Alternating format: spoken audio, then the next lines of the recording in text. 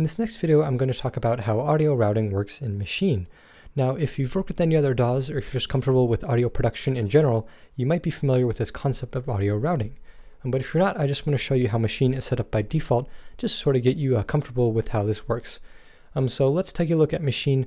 By now you're probably comfortable with the workflow, sort of how these sounds are arranged and how the groups are working and how the master bus is set up to sort of bring everything together. But if we go through the audio routing example here, let's just do a quick example. So I'm going to start with my snare drum here. And audio routing is sort of following the progress of sound, so the audio signal throughout the project. So working with our snare drum here, audio starts as a snare sample, as the actual wave sample. And from there, the audio is sent to the group. And the group sums all of the inputs from the 16 different sounds within that individual group. So the same thing happens for all of the different groups across the project.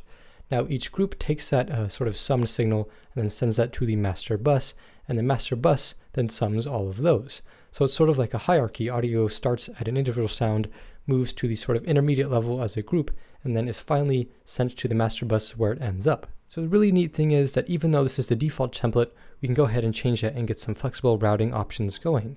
So it can get pretty confusing if you really start messing with things, but I'm going to show you just two quick examples, or maybe a few more. I just want to show you a couple examples of how this can work and how you can apply it in your project. So the first thing I'm going to do is show you how you can use routing to sort of bypass group level effects. So the first thing I'll do is go ahead and select my group level up here. I'm on the plugin menu. I'll go ahead and do Shift and Browse to select an effect. I'll just go ahead and select a reverb and then load this on my drum group. And so now that I've done this, my drums sound like this. So say you have some sounds that you want to not be affected by the reverb. The way we can do that is within audio routing and by sending the sound not to the group level, not to the intermediate level, but directly to the master bus. So let's go ahead and take a look here. I'll exit my browse menu, and all the routing options are going to be in channel and then all the way over to input or output. So output section here, we are on our sound level, and this is our snare. Say we want to bypass the reverb for our snare.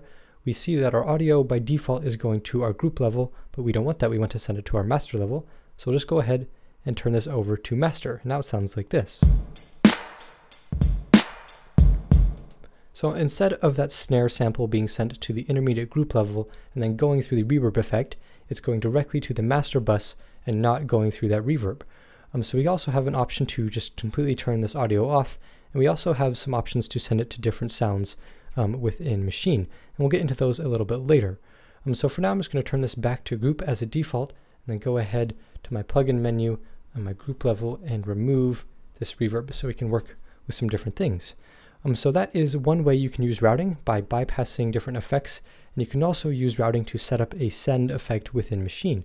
So to do this, I'm first going to select an empty pad.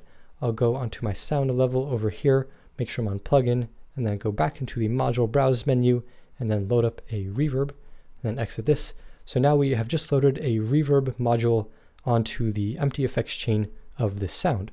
So this is actually going to make any sound if you hit it. It's just going to be sort of a container for all of our effects. So now that we have this sound set up, we can go ahead and work with other sounds and sort of send those sounds to this reverb that we just set up. So let's go ahead and say we want to send our snare to that effect. Let's go ahead and select that. Make sure we're on channel. That's where our routing options are going to be. And then send our audio instead of group. We can go ahead and turn it over to group B1 sound 13. So that is telling us that our audio, instead of going to the group, is going to this sound tab over here. So that sounds like this.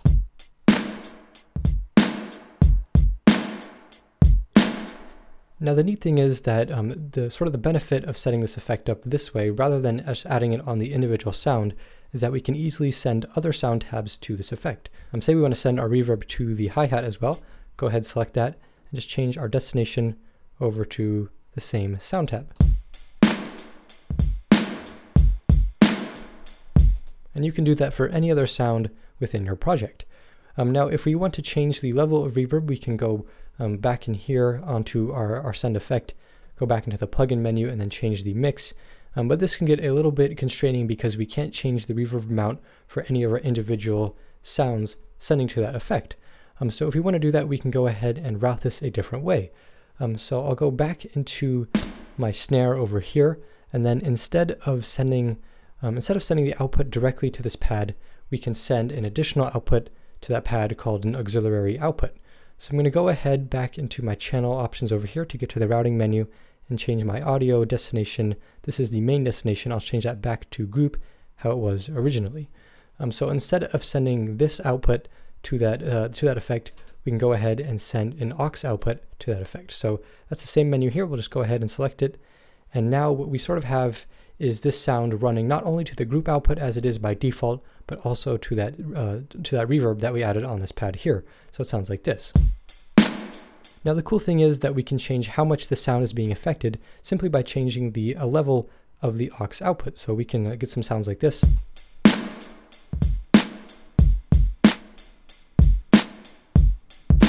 And I'll run through that process again using my hi-hat to show you how it works. So let's go back to the first page, make sure our main output is set to the default group level, and then go to my aux output and send that over to the sound 13 on group V1.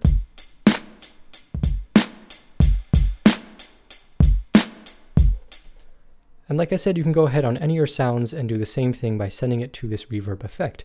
And you can see over here on the right screen, we also have a secondary aux output, so you can go ahead and work with that as well. Added flexibility.